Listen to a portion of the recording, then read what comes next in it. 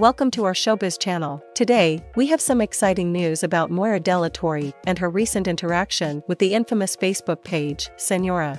Netizens were thoroughly entertained by Moira's response to Senyora's comment on her recent photo. Senyora had commented, "I think I need to get hurt too," to which Moira replied, "Wag pa nakakalit ing di," which received almost 20,000 reactions. Senyora didn't stop there and further commented, "Moira, just make a song and it'll make me go crazy." She then proceeded to report the conversation on her Facebook page, saying, "Is that how it is, Moira? I thought we were allies." The post has now garnered almost 400,000 laugh reactions. However, Moira also shared that she refrained from indulging in negative self-talk because of the harmful impact it could have on her mental health. She explained that even though she may look fit on the outside, there are other effects that come with hurting oneself. Despite the exchange, many fans were inspired by Moira's positive outlook and how she stood up against negativity. In fact, fans have noticed a newfound glow and positivity in the singer since the incident. That's all for today's update on Moira Dela Torre and Senyora.